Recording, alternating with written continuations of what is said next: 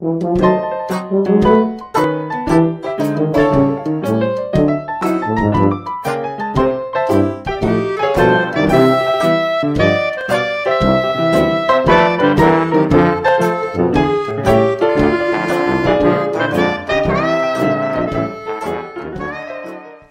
everybody, it's Grandmama. Time for another story from the Hometown Scrapbook by Ben Weatherwax. Ocosta. Hello there. We have a story tonight about one of the boom towns of the harbor that we might have slighted in previous broadcasts. We talked about Grays Harbor City, Aberdeen, Hoquiam, and Cosmopolis. We told you the yarn about Leo City that became Chehalis, and finally Westport. And we've mentioned Ocosta several times, but we haven't yet taken up the story of that remarkable little city that boomed, blossomed, and faded in a span of less than 10 years, leaving behind only a little settlement and a name. But before we get to our story tonight, let me tell you of something that will be of interest to Grays Harbor's old-timers.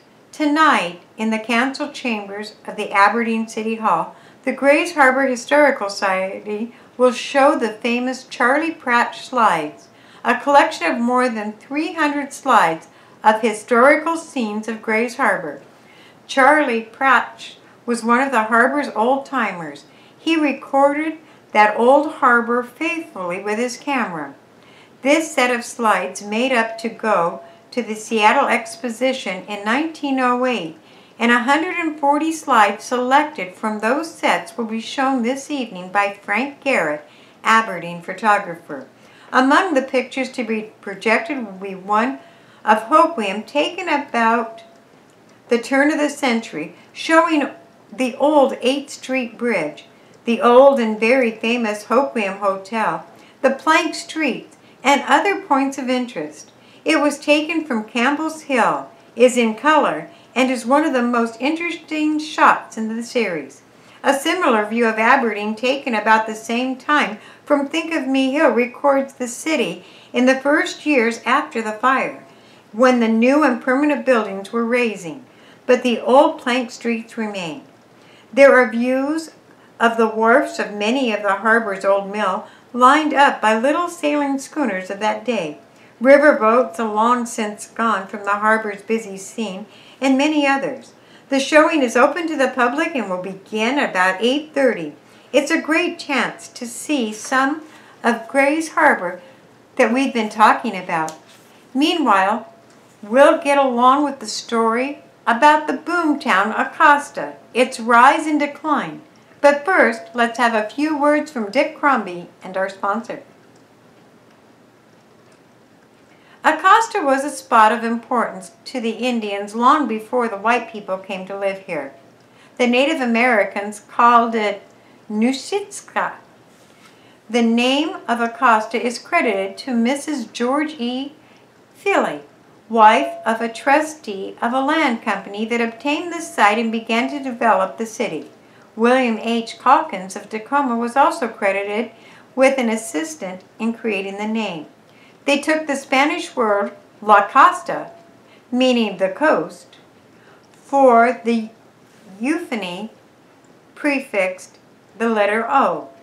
The city was planned by the Northern Pacific Railroad, a group of Tacoma men, as the Grays Harbor Terminal for the railway, or for what was then called the Tacoma, Olympia, and Grays Harbor Railway, a subsidiary of the Northern Pacific. Ocosta was projected in the late 1880s, and actual work on developing the community began in the 1890s.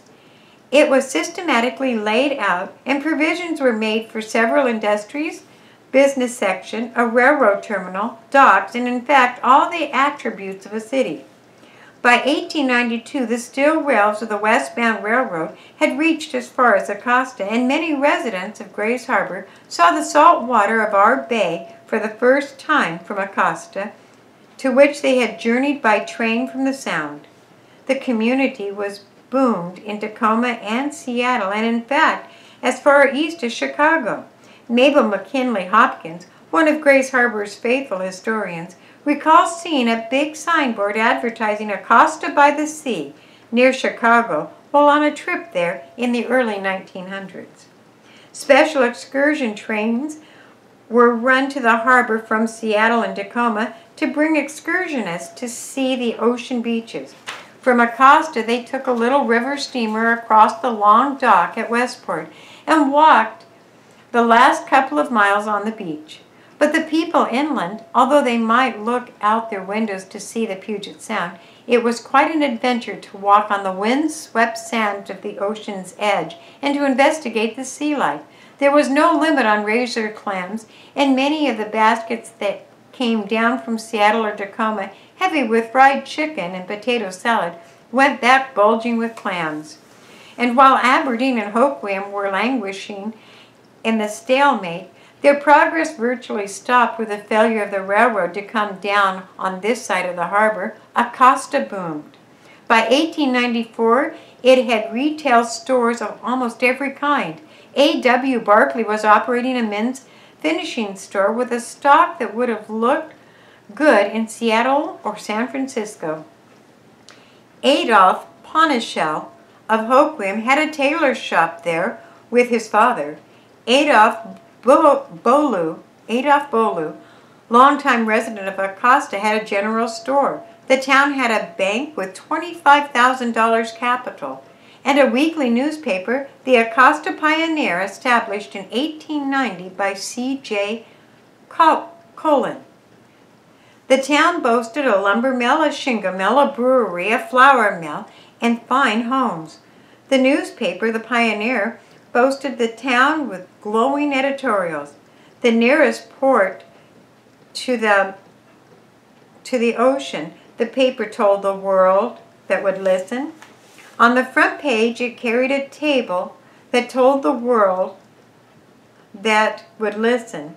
And on the front page, it showed relative distance from San Francisco to Yosemite, from Portland to Yokohama, from Tacoma to Yokohama, from Ocosta to Yokohama.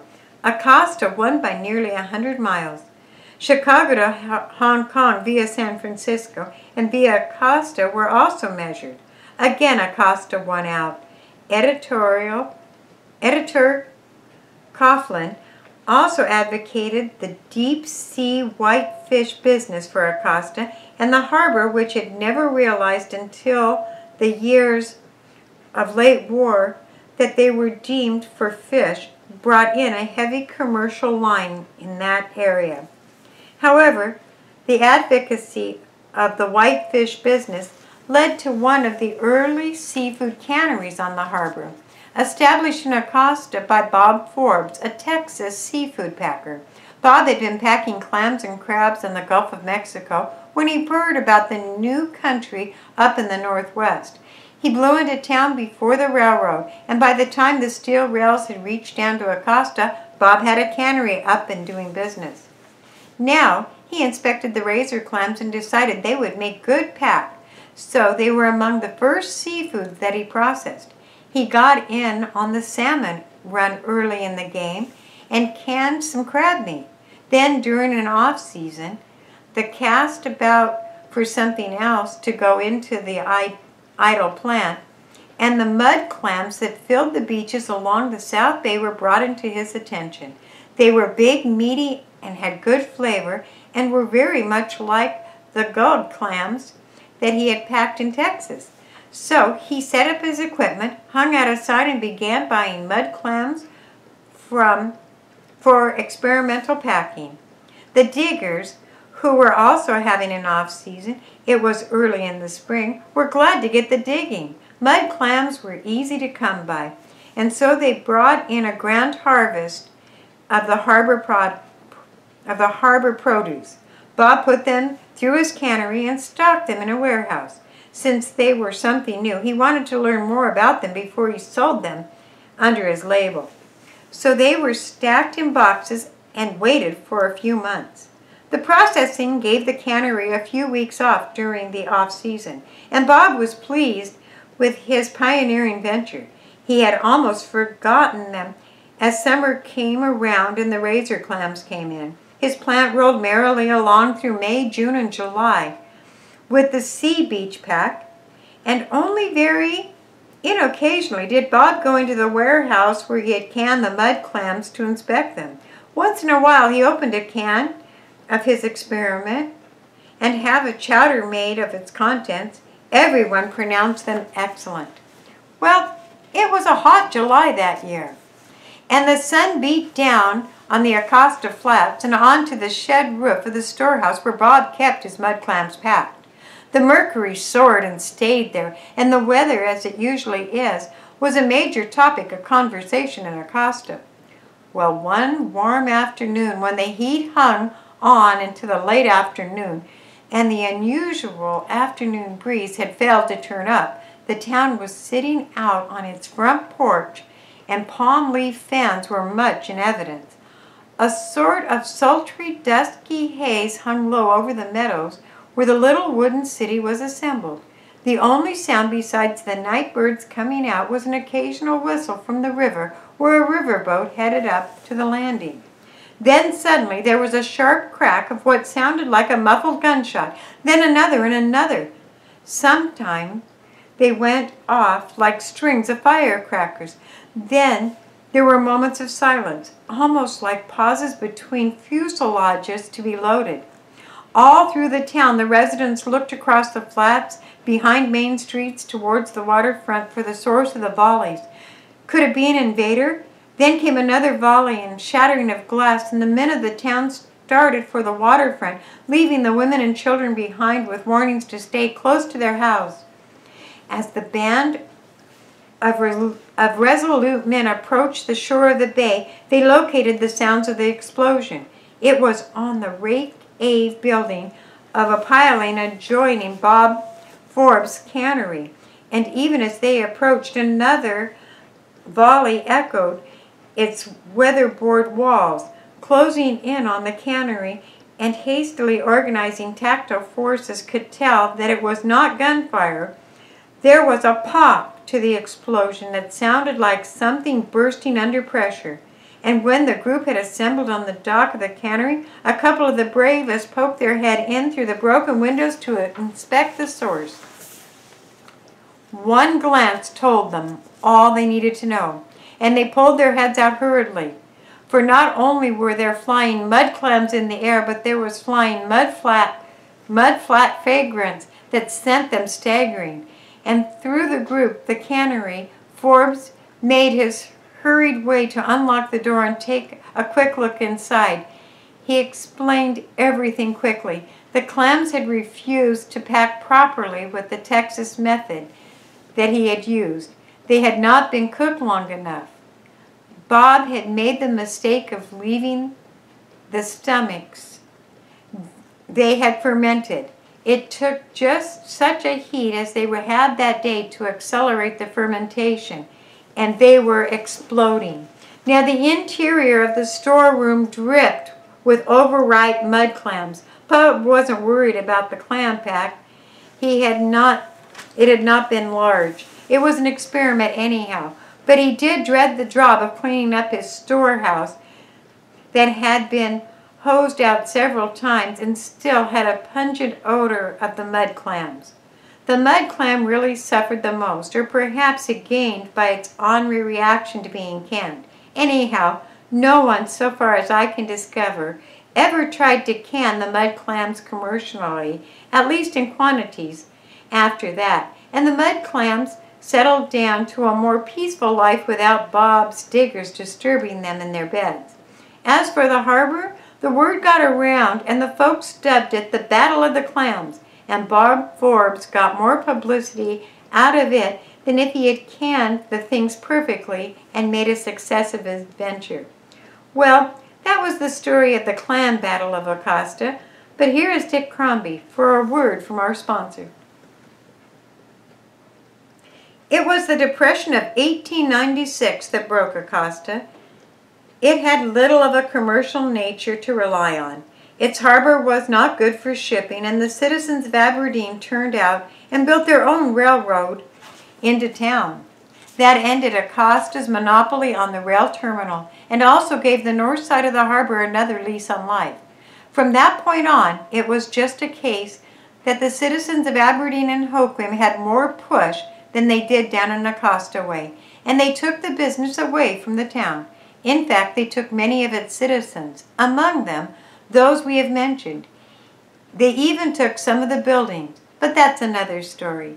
And in at least one case, it's a very good story. Within a few years, Ocosta's lots had cost hundreds of dollars, were advertised as this certain one in the Washingtonian will trade city property in Ocosta for a used bicycle. That was the end for the boom town that the Northern Pacific had backed. And in the 1930s, the town was disincorporated and given itself up. Probably it is better off today than ever. It has some fine schools, quite a few residents, and it enjoys a peaceful quietude and rural dignity that, except for legend and color, far surpassed its gay 90s boom that ended in a bust. That's all for this one. Tomorrow night, we'll bring back the Hometown Scrapbook for another tale.